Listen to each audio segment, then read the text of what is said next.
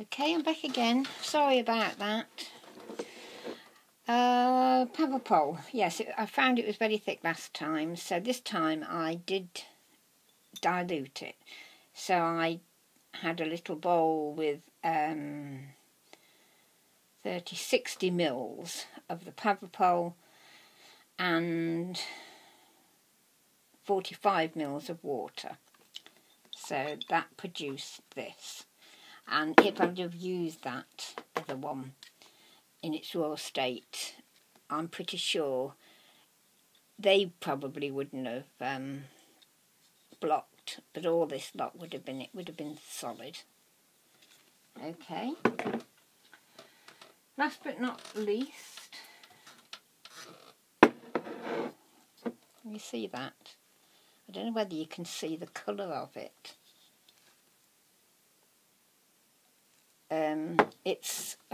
It's like clear seawater. It's very difficult to describe. It's absolutely stunning. And all it is sugar water. So it's a cup of sugar to a cup of water. Boiling water I used. A lot of people boil it up on the saucepan, but I couldn't be bothered with that, so I just did 1 cup of sugar to 1 cup of water, boiling water, and that was the results. This is of course what they used to use in the Victorian times when they did an awful lot of this sort of thing. Again, it's a little bit flexible. I think it's quite nice actually, the feel of that. More rigid than the golden. No, sorry.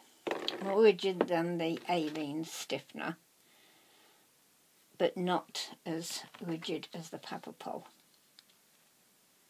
Okay. So that's that. I won't use sugar water again because I think it would, if there's any heat in the house, it might become sticky. I may be wrong. It may certainly attract flies, which I don't want. So, although I'm quite pleased with how it turned out, I think we've moved on from sugar water. And just to give you an idea of what I use these various stiffeners for, these are things that I did quite a long time ago. I made a box. Sorry about the glare. Can you see that? I made a box with a piece of sari beading. That's better, isn't it?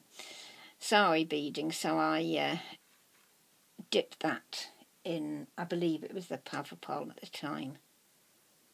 Okay, you can see it's absolutely solid.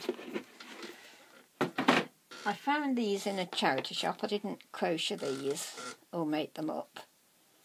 50p they were. Are they nice?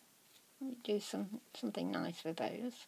They've obviously been stiffened with something. But years ago, when I was really doing an awful lot of altered art, when it used to just come over really from the States to the UK, and that was a pair of,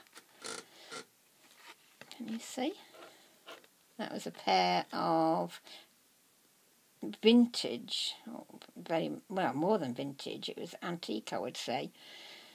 By the way, I don't know if I'm right, but I always say vintage is anything over 25 years old.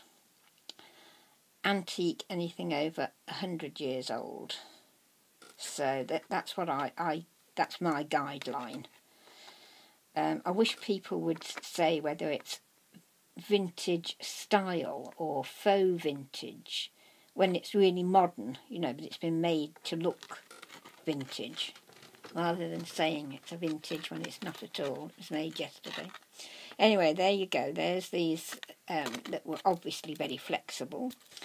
I remember doing them with coffee stain at the time, but then I decided I wanted to paint it. I just put on a little bit of a... I'm on 5 minutes again, ladies and gents. I'm sorry, I know it's a pain, but I won't be long.